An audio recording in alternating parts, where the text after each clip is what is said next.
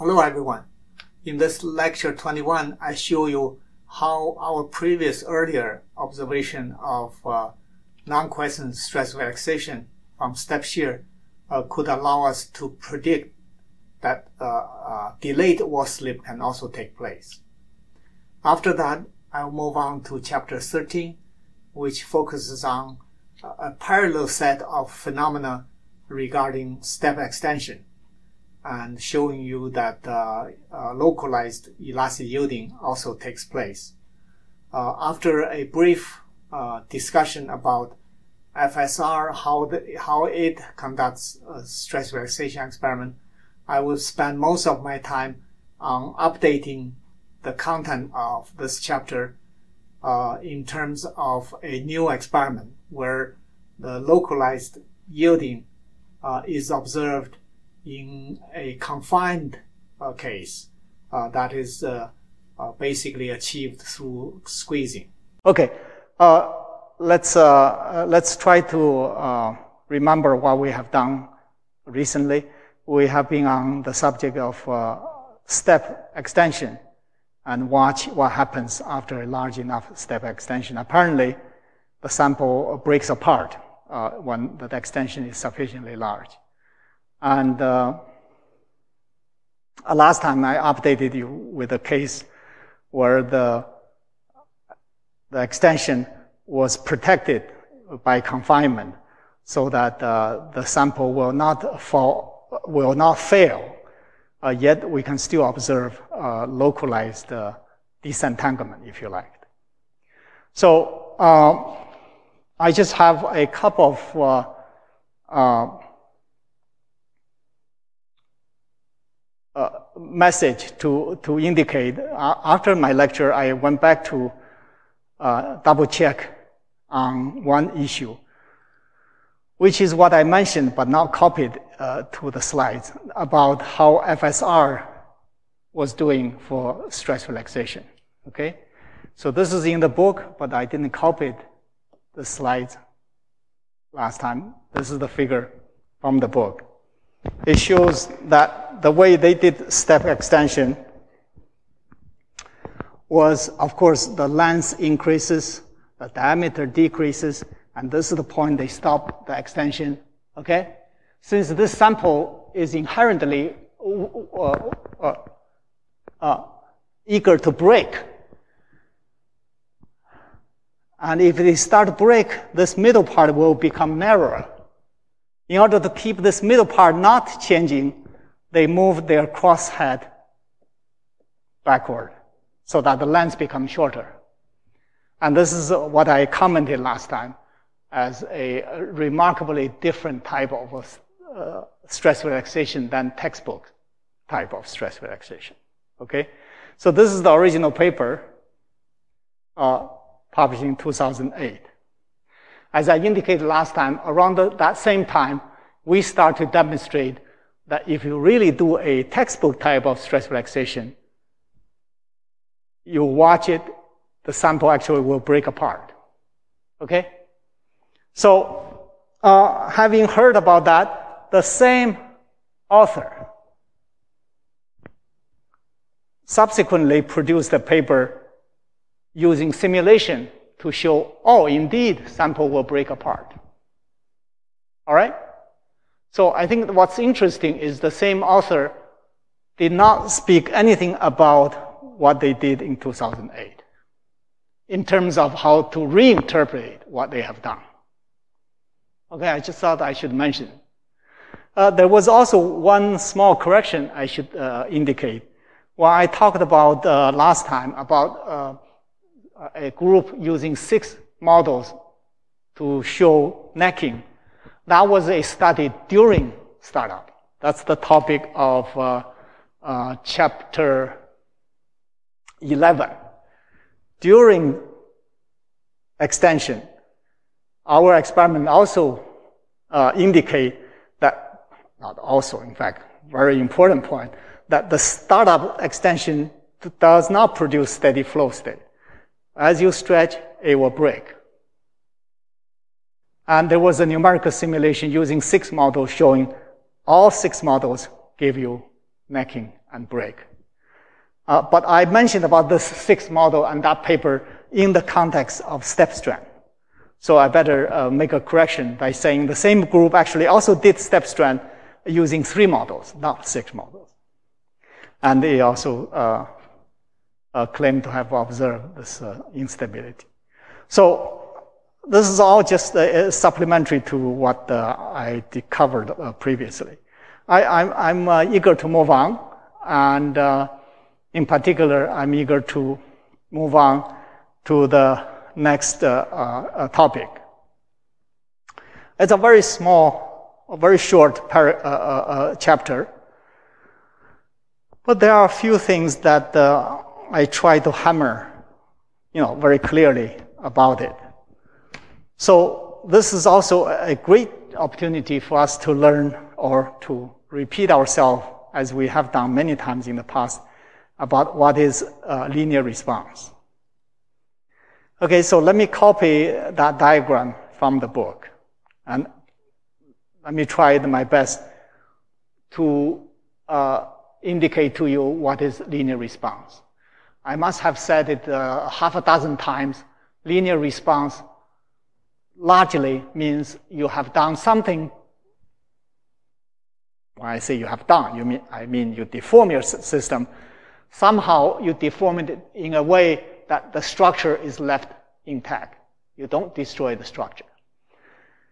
And that really means you have used a shear or extension that is sufficiently small. So the way to guarantee linear response is to avoid, I can start to write it now, avoid force imbalance. I know I have verbally said this a few times. Soon in chapter 6, we will talk about this in great details. Basically avoid a chance for too much deformation in the red chain as a result of black chains holding it and try to stretch it. So if you don't stretch a lot, this red chain remain happy, meaning remain happily hooked with other chains, and nothing will happen. Well, the only time things happen is diffusion. That takes repetition time.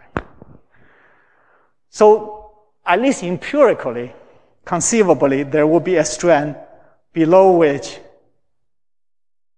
nothing happens. Okay? I have said this very many times. And let's also observe a case where elastic breakdown occurs. We know in both shear and extension, when the strand is large enough, in chapter 9 and chapter 11, shear and extension, if the step strand is too large, let me not even use the word step strand. If the strand is too large, you will break.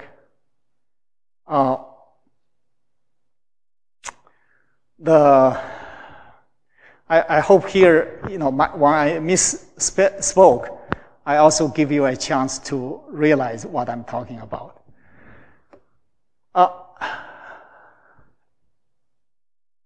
If you don't urge yourself to stop, right, your shear could be doing this. Let's just take a case of shear as an example. And let me just be very, very careful about what I am talking about here. So suppose, of course, you use a Weismer number quite large, so that you are capable of elastically deforming your polymer significantly. And we know that this is the indication structure breaks up. And this is, there's a possibility for you to see shear banding here. And this involved a continuous shear experiment. I think the topic I'm talking about in chapter 14 is largely about step deformation, stepwise deformation.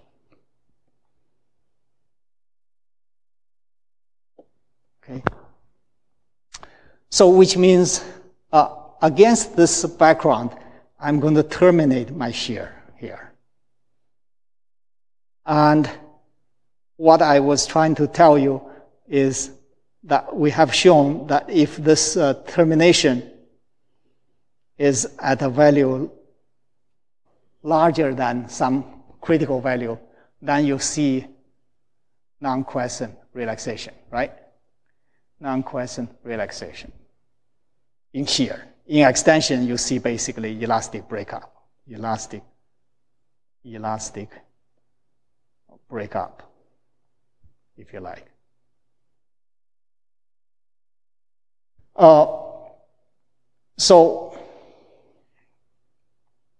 So this diagram just shows somehow, for some physics that we have yet to discuss, as soon as you deform sufficiently large, the structure, may I use the language of entanglement network, will break apart.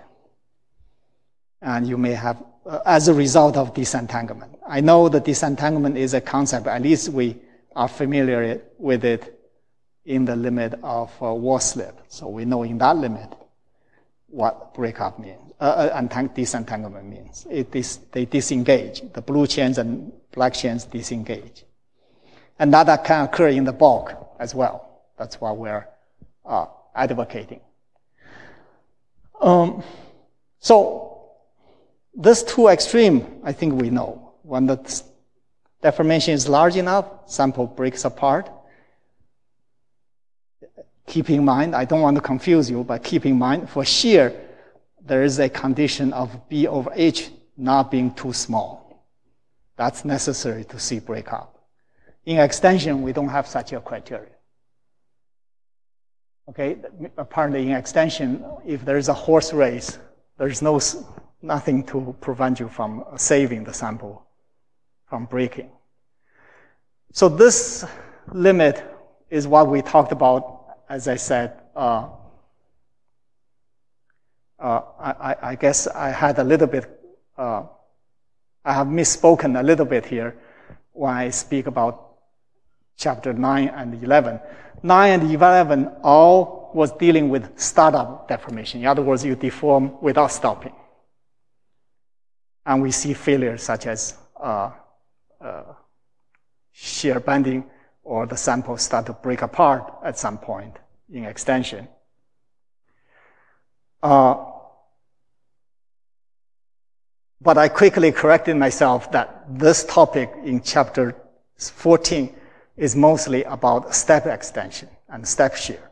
So basically, we are not going to worry about these topics. We are talking about basically chapter 12 and 13. There we witnessed in both shear and extension, after sufficient large amount of step strength, sample break apart. So that's this limit. And I just mentioned there's the other limit, very interesting, called the linear response limit.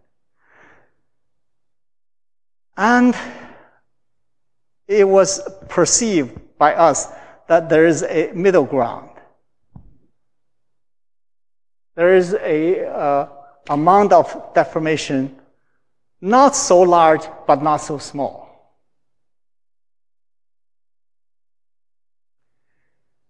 Where you would not have linear response. On the other hand, you would not see failure either. Okay, so I know pictorially I just indicated this is a full disentanglement, all the entanglement disappears. Whereas here, some disentanglement takes place, other entanglement still survives. But let me go through this concept a little bit in a little bit more detail. This is quite crucial a concept. As a result, I singled it out as a single chapter of chapter 14. So let me be gentle and tell you what is observed here. So we only do step strength. Okay, so you have your shear, And all of a sudden, you're going to make a little step shear right to there, and then you hold it. And you know, when you do such a thing, rather boring, you're basically you are watching how your stress changes over time. If this is the strain you have, you find the linear response limit is a limit where this over this is a constant, independent of gamma. You can think about the same thing for extension. So there will be a, in general, if you use rubber elasticity as a guideline, there is a, you can write it this way for extension. And F, if you believe in rubber elasticity, is of the form of lambda squared over lambda.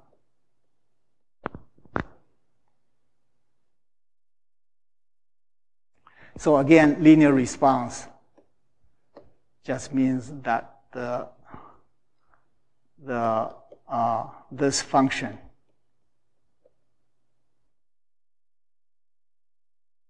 is the same, independent of lambda. So your question really is to what degree this is true, this is possible. In other words, somehow something smaller than certain value. I know you can use lambda, or if you know, you can also use epsilon. They are related this way, according to what we learned a long time ago. The Hanke strand, this is Hanke strand.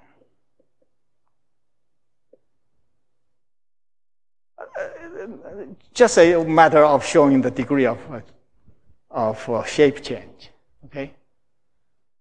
Right? So, so it is conceivable. In fact, I came with the understanding that this is always true, that there is a finite value for this and this, below which this is true. That, which really just says that the stress response is linear in the deformation. And in that range, you can choose different values and get a universal relaxation modulus, this is called.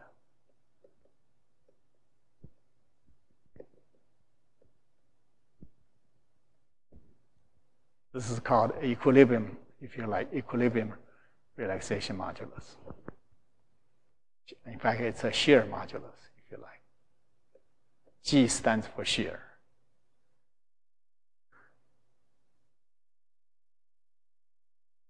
So this is quite fine. What get this topic started was something else, was the tube model. So let's take a look at the tube model. I know this will be perhaps only second time I'm trying to go in some details about the tube model. The tube model, if you like, was to say that there is a tube that can finely orient, okay, as you either shear or extend. This chain goes to there, the tube will become a little more aligned, whatever you want to call it, deform. And then one of the key assumptions of the tube model is Rawls chain retraction. In other words, the chain is enslaved by the tube It will deform to whatever, but by the time of reaching tau r during relaxation, the chain will retract. The chain will retract. So the chain may become like that now. Okay? Instead of the black chain before. Okay, that's the concept. Upon doing so, you necessarily lose stress. Lose stress, the part due to chain stretching.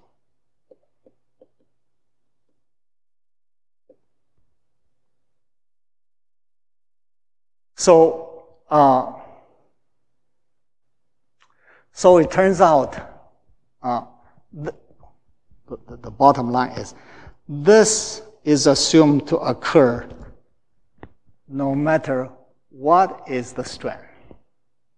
It does not matter it's above or below the magnitude. Which means, in simple terms, this is something quite crucial, which means according to the tube model. So, of course, this, if you like, all this means is it defines. I'm just rewriting it in the case of shear. Let me just rewrite it in the case of shear. According to the tube model.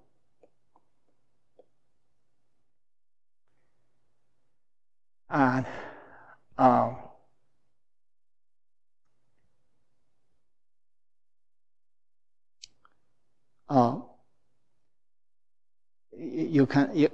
let me try to see if I use some symbols or not.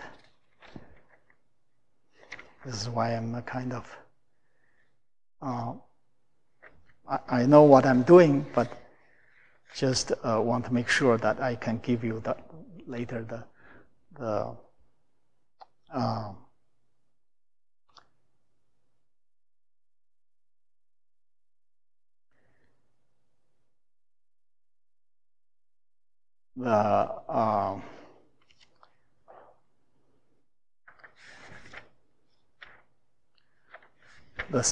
symbols that we used before or used in the book.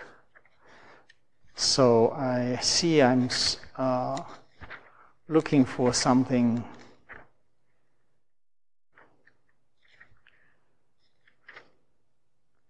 like the damping function.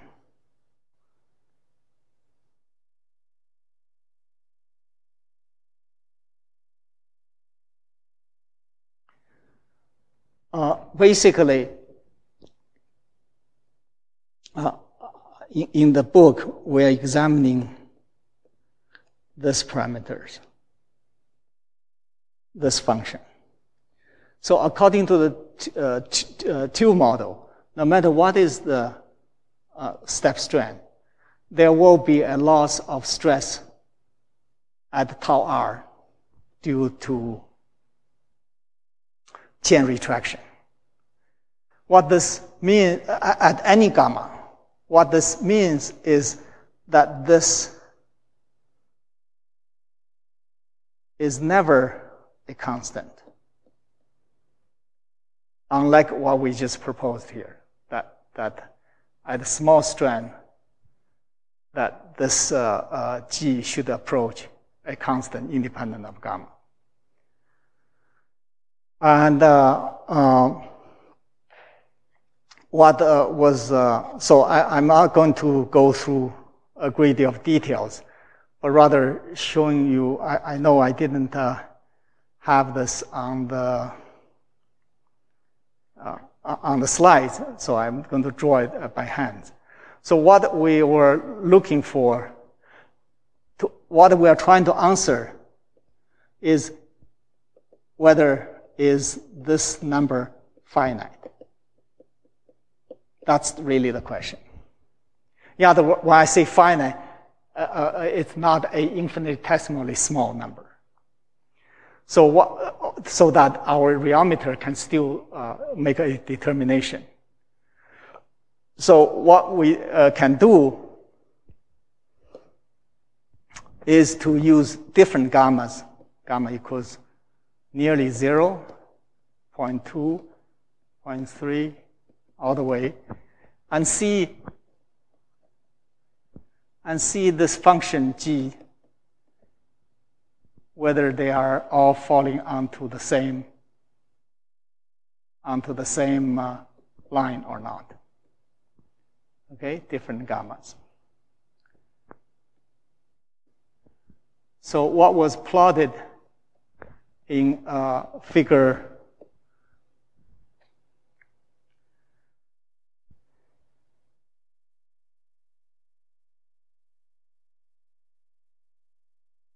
I want to say figure 14.4. I think it's, sorry, I think it's probably best to show that figure.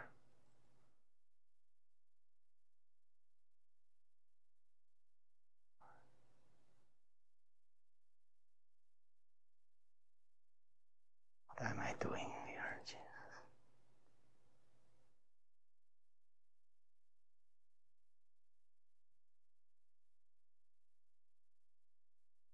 It's better to use the figures here.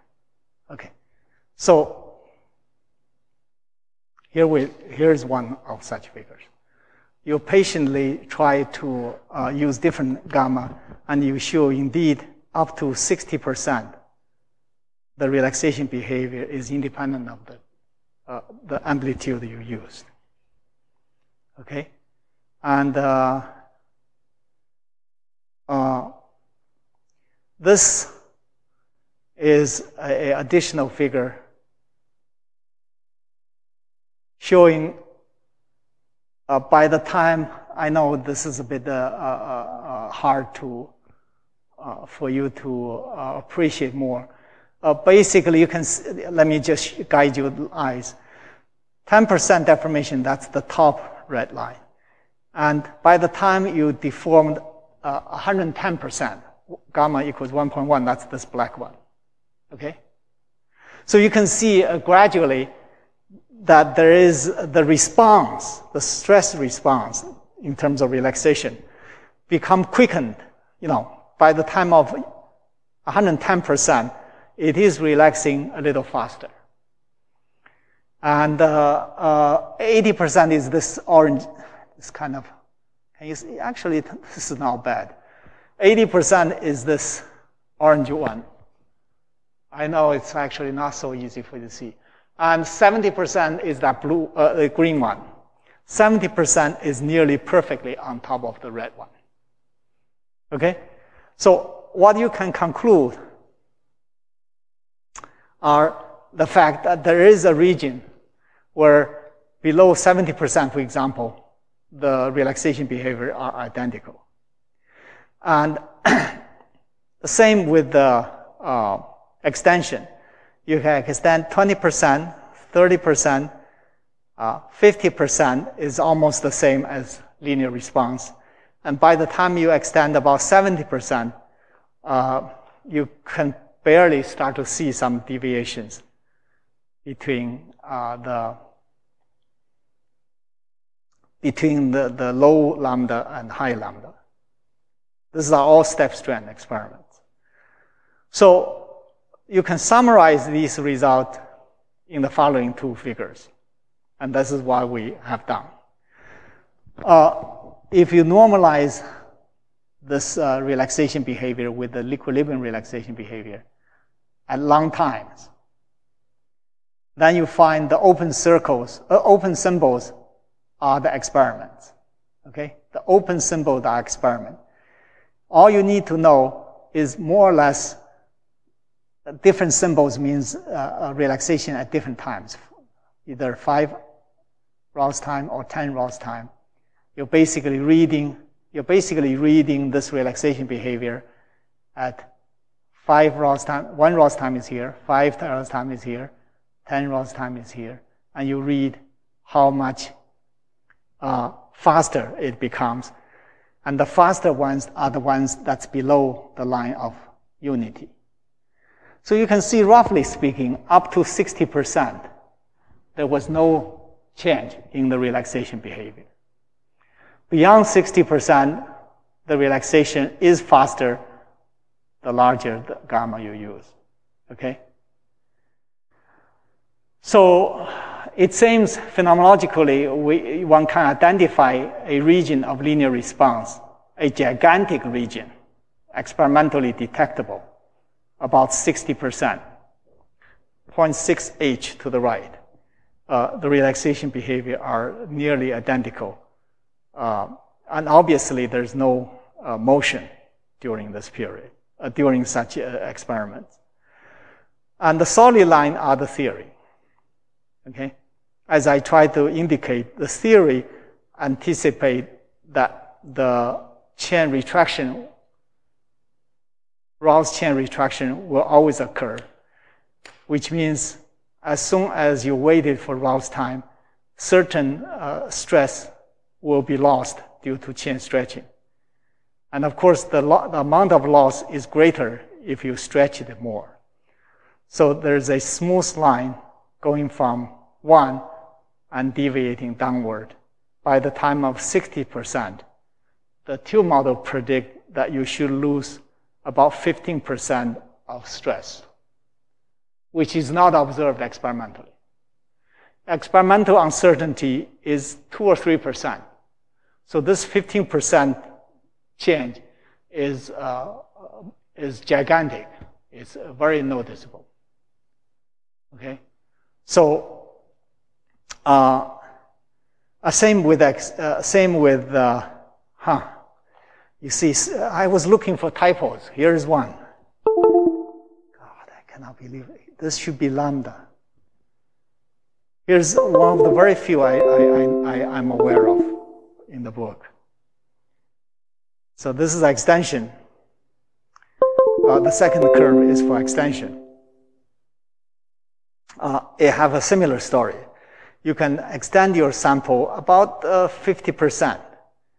The relaxation behavior is the same as you extending only 10% or 20%.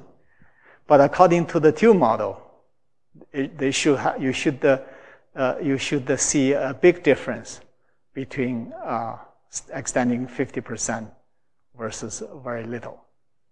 And that is not experimentally observed. So this is the theoretical line, the solid symbol, the open symbol are the experiments. So at least phenomenologically, we are indicating that there is cohesion. So this whole chapter is about finite cohesion.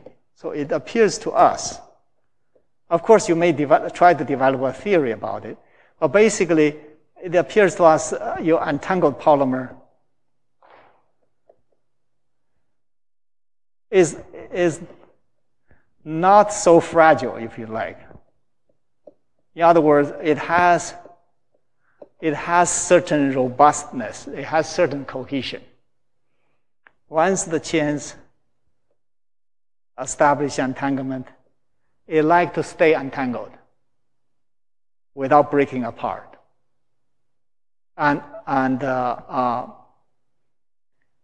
if you speak more directly, is to say there's no evidence that there is any fast relaxation process, such as Ross chain retraction, that destroys linear response. Linear response means the relaxation behavior is independent of the applied strength. And we find a window about 50 to 60%. Okay? We find a window of linear response, a sizable window, sizable range of linear response. That's the conclusion. Whereas according to the Tube model, the linear response is what? infinitesimal.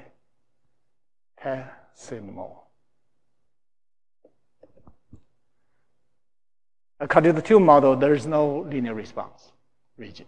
So this is a gigantic, different conclusion from, the tube model has a very different conclusion than what we could conclude from experiment.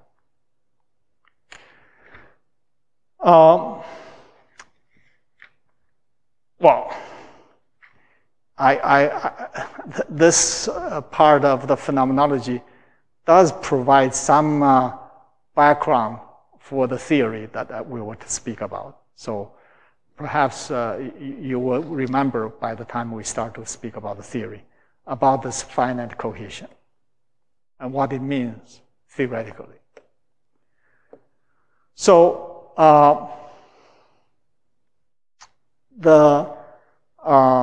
this chapter has a ending part that is somewhat interesting, in my opinion, which is this. So, for example, if I have, so I'm just going to briefly mention it before we move on. So it's talking about long chain branching. Okay, for people who are interested in the chemistry part and architecture part, here's, in fact, the first time I speak about chain architecture. So if you only have linear chains, our previous experiment shows, for example, if you step extend your sample by a factor of 2, it will break. It will undergo elastic yielding. And in fact, localized elastic yielding, so it actually will break. But when you have long chain branching, okay, according to the data, even if you stretch to lambda of 2.7, the sample stays intact. It doesn't break. Okay, so there's something interesting about the fact when you have long chain branching, somehow you had a higher cohesion. In other words, the long chain branching somehow provides additional cohesion. Any good theory will presumably have to build this part of the phenomenology into consideration. Okay.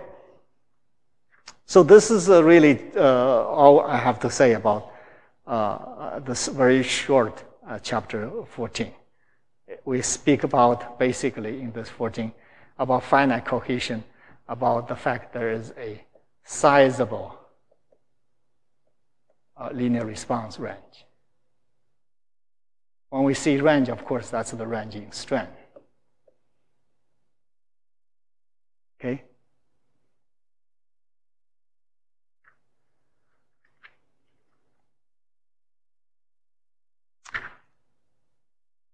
Okay, so I plan to move on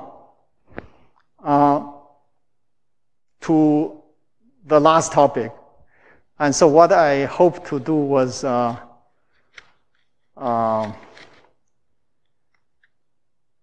perhaps in the next class, I will try to make some reviews before we go to the final phase, start to talk about the theory. So that theory basically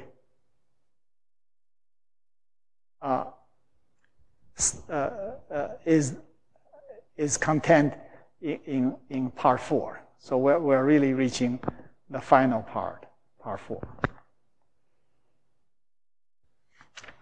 And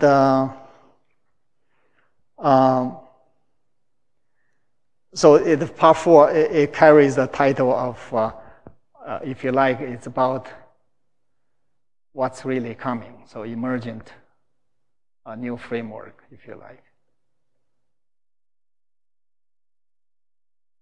For understanding what we have observed so far.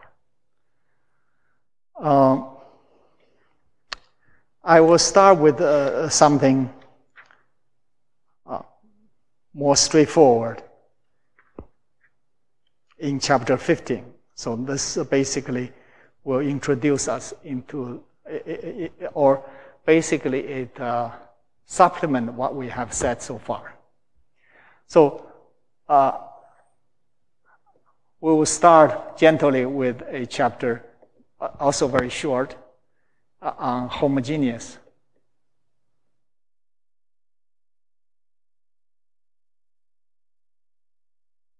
On homogeneous entanglement, if you like, or disentanglement, either way. So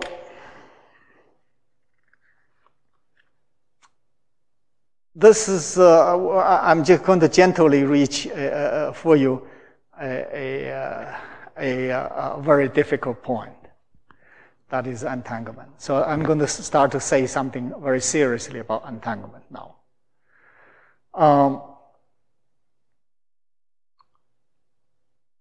The word emerges a long time ago, in the 50s at least. And one can think about entanglement in many ways. For example, we know viscosity as function of molecular weight all of a sudden become very sharply sensibly dependent on molecular weight beyond certain critical molecular weight. And this feature is often known to be due to entanglement. And entanglement, as I said, really carry very many meanings, and for many people, they all mean very different things. And in particular, it will be confusing for you in the literature because this word is also used. This word of entanglement is also heavily used when your polymer is in solid state. That's just a little bit too much, per se, meaning I think it's it's necessary for us to know what we mean by entanglement. So solid state, of course, means T is either you're in the glassy state, below Tg, or you are in a semi-crystalline state,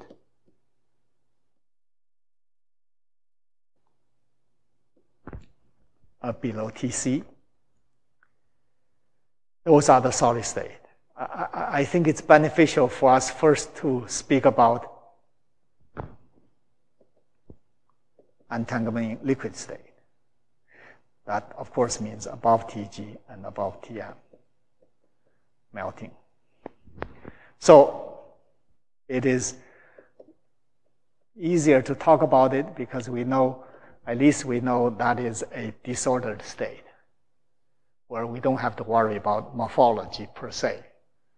At least large-scale morphology is absent. In this so-called liquid state, of course, we are familiar with as the melt state. And for semi-crystalline polymers, you can call it the molten state, right? Basically, it's a liquid state. In this liquid state, what do we mean by entanglement? What is its effect? Is a central question. In fact, let me one more time rephrase the core questions in rheology. For how long does entanglement survive? Right? Either during startup or step strand. So I'm rephrasing my two core questions. I could use the language of entanglement to say the same thing. And then the question 2 is, when does disentanglement takes place? Or take place, because I already have that. right? Again, in either startup or stepstream. So that's the question. Remember, previously we phrased these two questions in terms of when do you have elastic deformation, or when do you have affine deformation, and when affine deformation ceases to occur. And now let's speak about the same two questions using a structural language called entanglement. So if I phrase this question for you, remember this two questions is what this whole book addresses. Okay, this entire book. So if I speak in this language, I better tell you what is entanglement, according to its rheological effects, meaning what entanglement means rheologically. So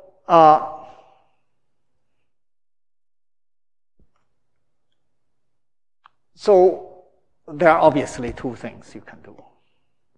But by that entanglement, another way to say is how can you treat it analytically or mathematically or conceptually?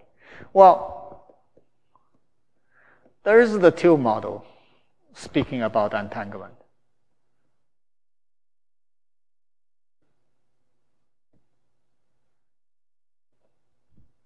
Or instead of saying that, more careful way would be that describes the effect of entanglement, right?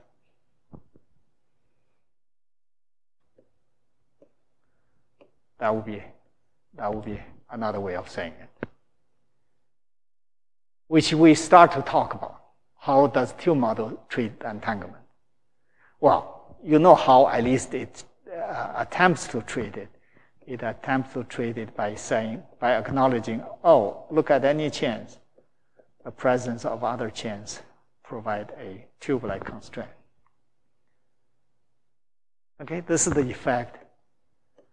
This is the effect of entanglement, if you like.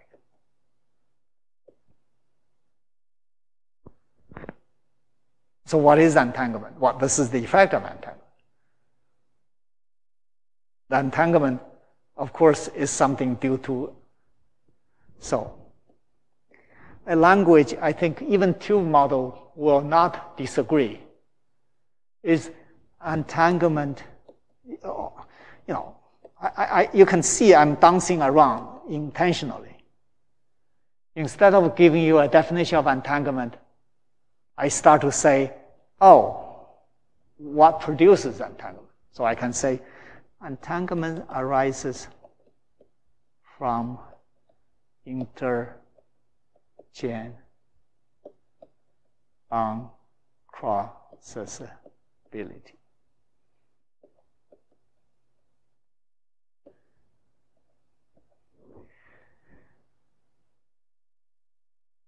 You can say, as I said, tube model does not object to this statement, but tube model are not sufficiently explicit in capturing what this uncrossability means and does.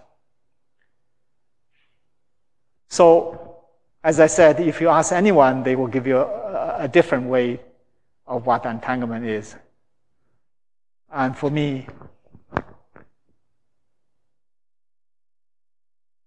it is this.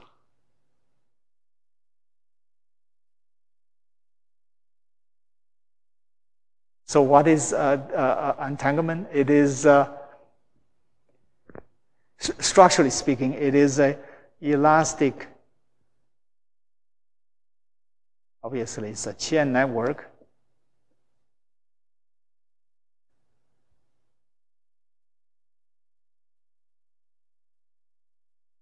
due to uncrossability.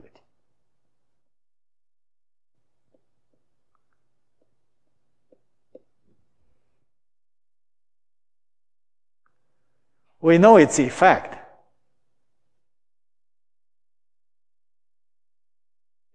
effect is to enable elastic deformation.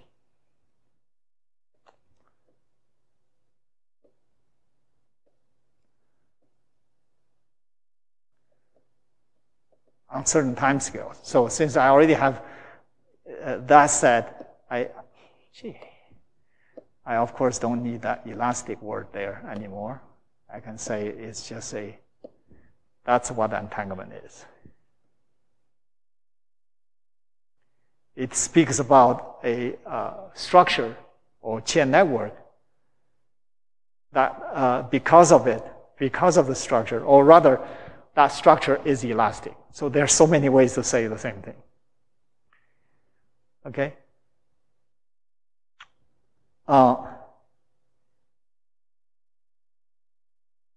Of course, you may say that enables elastic deformation before its failure due to whatever that you now today should have some ideas, because we have spoke about its failure all the time, ever since shear bending. So, if you like, we are we have begun to refine our language and to speak about how long can entanglement last and when it starts to fail due to disentanglement. That's the question. It's $1 million question because all the several hundred million pounds of polymers during processing confronts this question, these questions. Any question on this? So this is what I would carefully define as entanglement. And of course, we have yet to talk about what is disentanglement.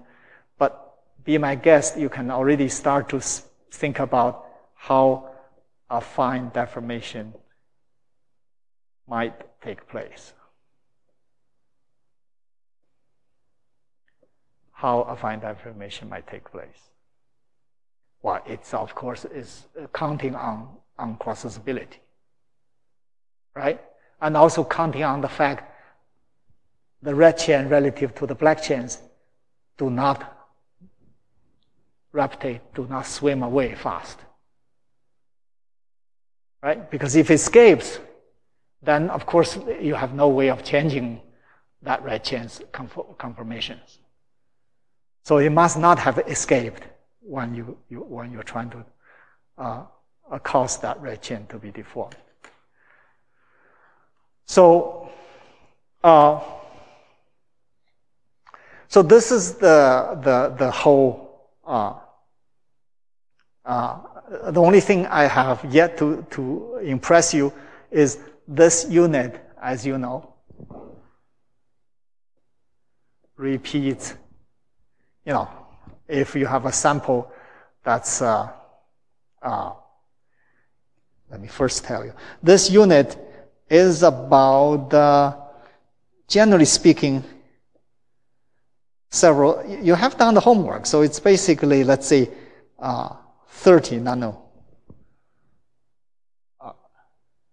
Did I say, I need to watch my, 30 nanometers. Let me try to be sure. I think I am right because the cone length is essentially on the 1 nanometer scale. And entanglement length is essentially, that's in your homework, okay? So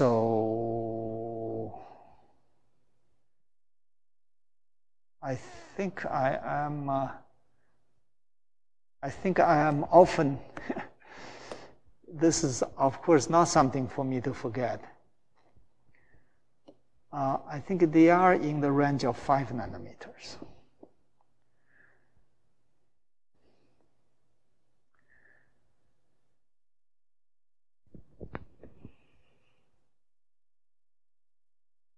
Yeah. You know how I convinced myself? It's all in your homework. Between entanglement, the stretching you can achieve is exactly this number. Okay? And I firmly remember this number is on the order of 4 or 5. Okay. So we're all there now. Different polymers are different. So there's a range from 3 to 5 or 3 to 8, in fact, nanometers. That's a typical range for one unit. Okay? So, of course, your sample could be 10 millimeters. And you know how many units it involves. Over 1 million. That's all. Over 1 million of such units. They're all connected, one to another, over a million. That's just a one-dimensional sense, because of course this thing is three-dimensional. The reason I emphasize this is for you to think about the following magic that we have dealt with throughout. The magic of how you can have shear bending. And when I speak about shear bending, I keep speaking about the fact. Let me remind you what is shear bending.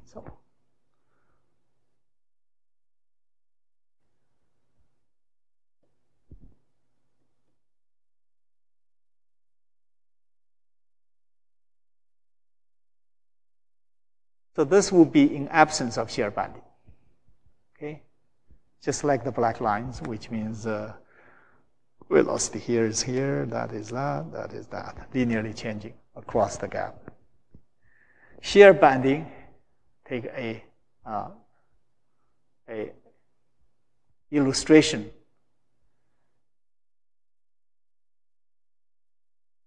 Could mean something like this. Okay?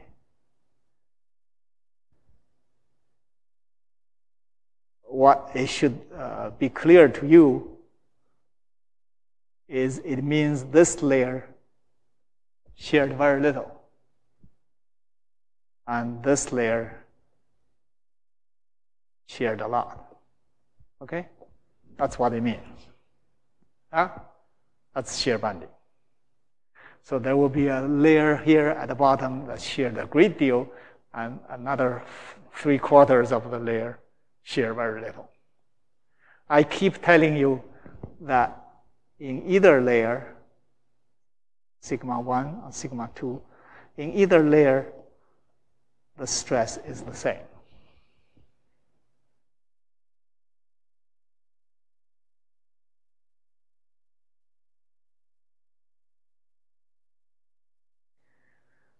And you be my guest. Think about what this means. The stress is the same. They are shearing very differently. What happened to the state of entanglement? Suppose you even had this in steady state. Yeah, I showed you movies where the system just keeps being sheared like this at long times. Okay? So think about how these two different states can coexist. What I just want to make it up for you is a topic I mentioned in I described in chapter 4, where I talked about homogeneous deformation and talked about an argument about absence of shear bending. So let me make that argument for you here. First of all, I can claim that every layer have the same stress. And to do that is really to make the following argument. For example, if you take this layer that I depicted here, Okay? You ask yourself whether that layer accelerate or not. Well, it turns out it hardly accelerates because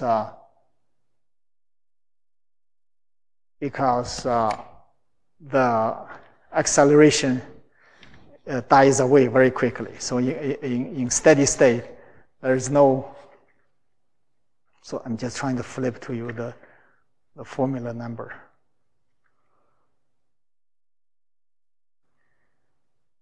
So this is the equation 4.1b. There's no acceleration, okay, which implies that this is a constant. Sorry, which implies sigma is a constant. Because this is the derivative. It doesn't change in the directions. So sigma is constant. So this is to me, for you to understand, it's very simple.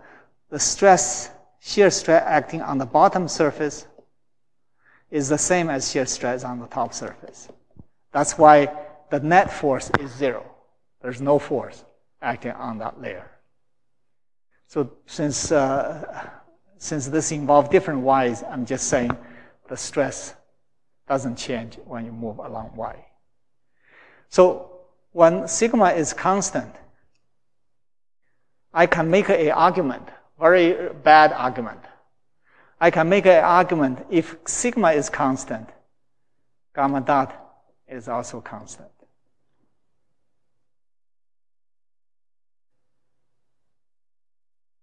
Which means no shear bending.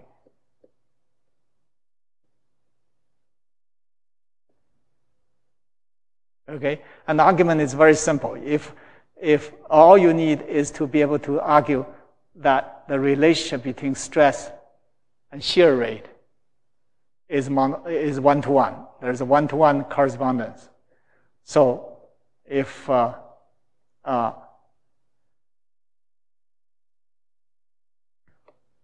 sigma is a function of shear rate,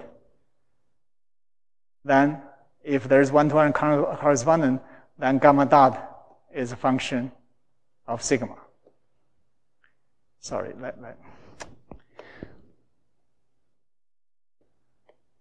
me just simplify it. It's an inverse function of f. So if sigma is constant, then gamma dot is also constant. So that's the argument. Gamma dot is constant means this is true. Same shear rate everywhere. So in chapter 4, I try to misguide, quote unquote, the reader by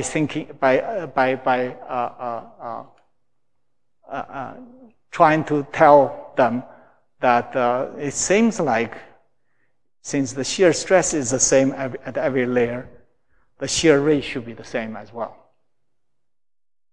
Because if this function is invertible.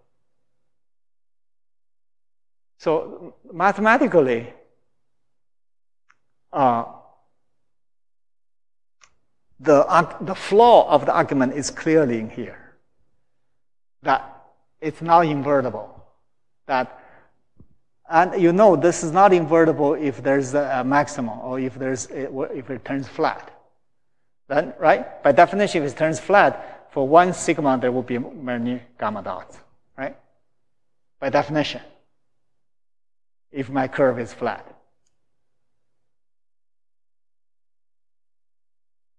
So in other words, when you have shear bending, you are being reminded that perhaps different states can coexist. And which means what? Which means for different shear rate, they all have the same stress.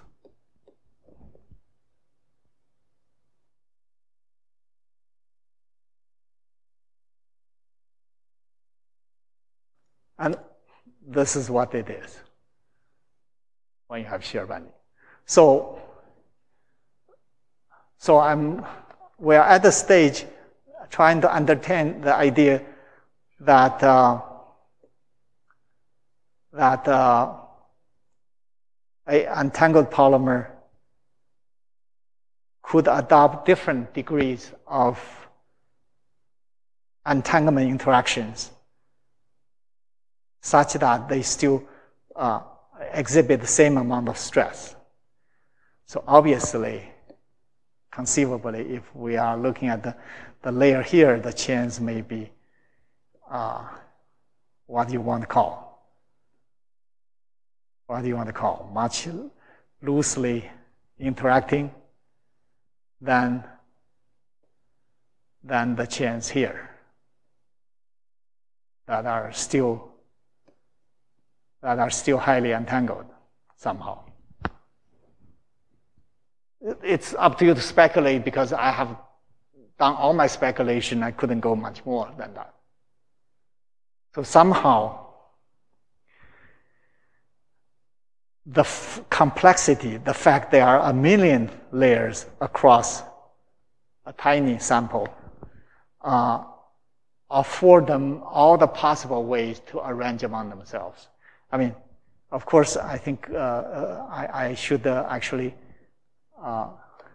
not confuse you by not speaking about the sixth system in this dimension. I should try to convince you the system in this dimension, which is about a millimeter, the gap dimension, right? Because it's the different height that we're talking about, different state of entanglement in the case of shear. Of course, in the extension case, I can speak about several centimeters or several millimeters. In any event, I'm very slowly trying to get you to think about a initially very homogeneously intermingled system. In other words, homogeneous at the level of 10 nanometers.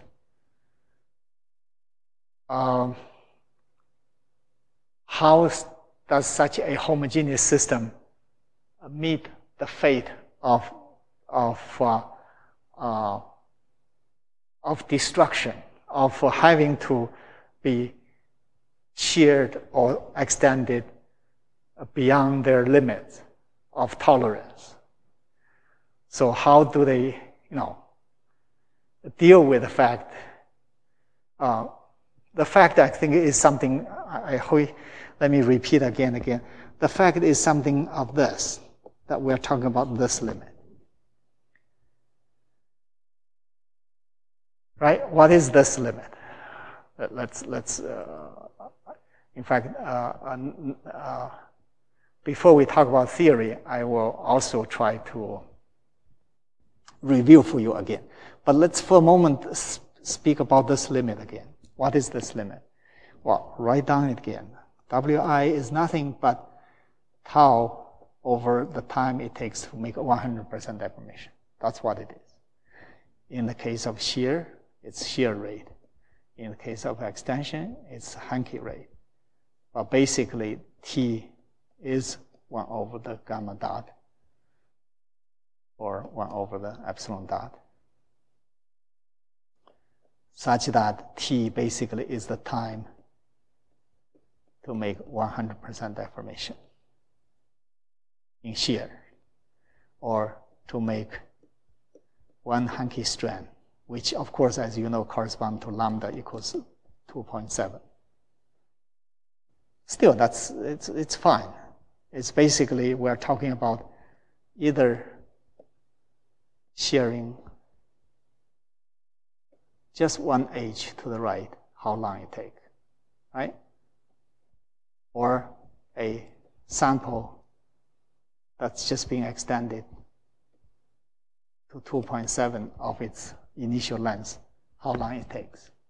That's T1, yeah? Right? Okay, that's T1. And Wi simply means within the equilibrium relaxation time over which the chains diffuse around. It takes time tau. In that amount of time, how many T1s occurred, right? How many T1s are in tau? Because each T1 is 100% deformation. Right? So if Wi is 100, which is not outrageous, unreasonable during processing, it means your tau is 100 T1s, which means if you wait for the chance to diffuse, I would have moved my H 100 times to the right.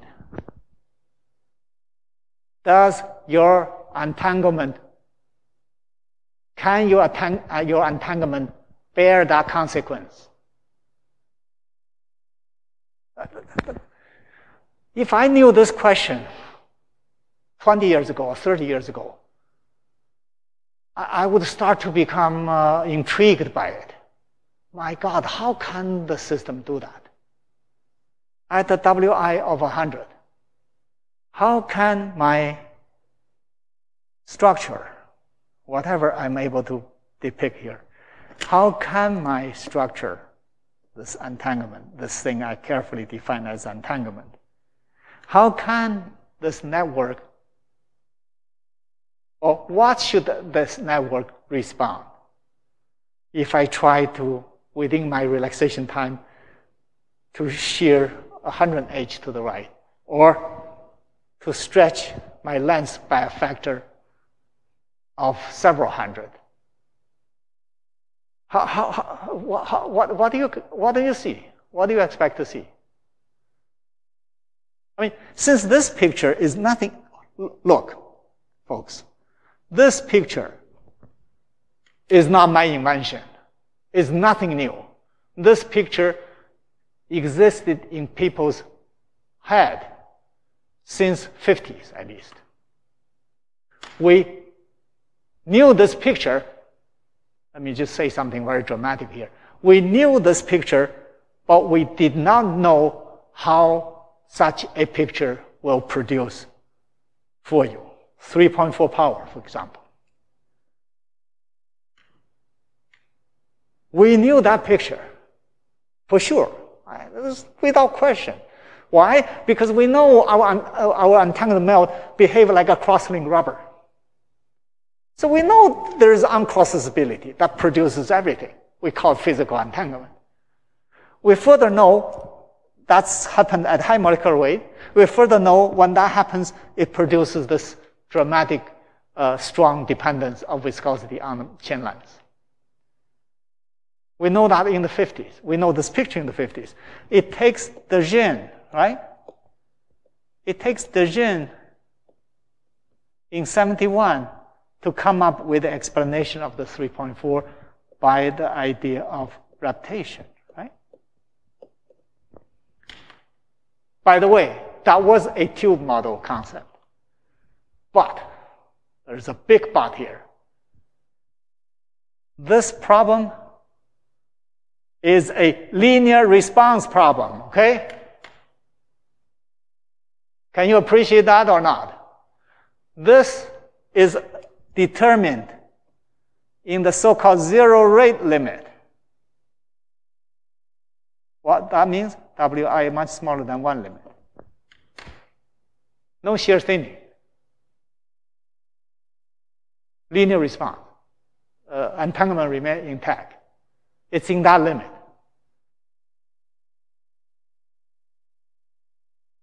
Where the concept of the tube to describe its rheological consequence is apparently okay.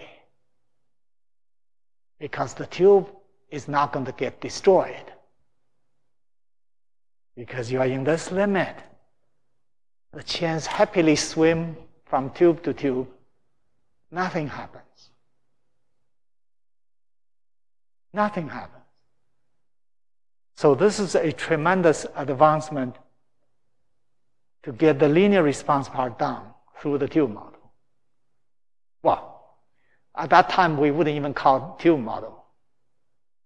It was just borrowing the idea of Edwards, who had the notion of the tube and plus this reptation, Edwards tube plus reptation. When we speak about tube model, we speak about a subsequent 4 papers by Doi and Edwards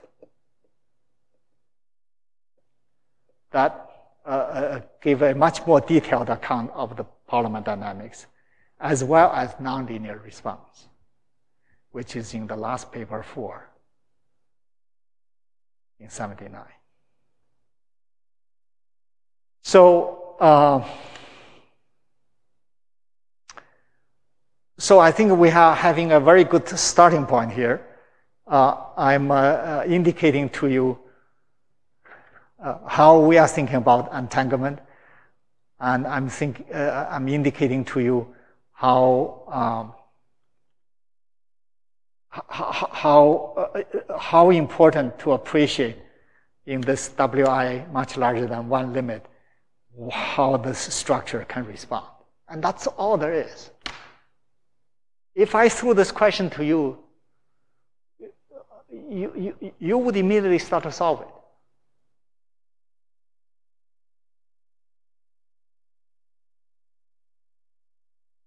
In other words, you would say, Jesus, how can this structure survive? It must not survive, because you're stretching too fast. Look, this is my PDMS, it doesn't survive. I mean, I'm a little bit embarrassed. This PDMS in front of my hand. Who doesn't know this? I'm sure everyone knows this in the 50s.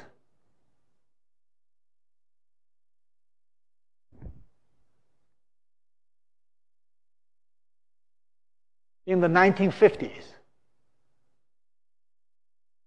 You can go back and find out when we start to have high molecular weight polydimethylsiloxane. As soon as you have that, I know it's dirty now, it should be transparent, a beautiful piece of sample, uncross-linked, PDMS, that has a TG of minus 100 degrees C, high molecular weight, tau is several seconds, but since I can stretch much faster than several seconds, look, my entanglement network is falling apart.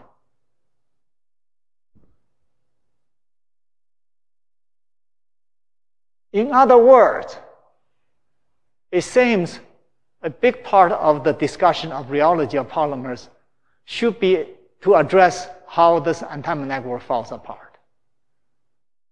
Falls apart often in this case means unable to undergo homogeneous deformation. Or the word we use so many times, strand localization.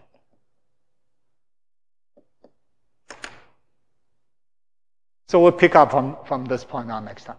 We're done today.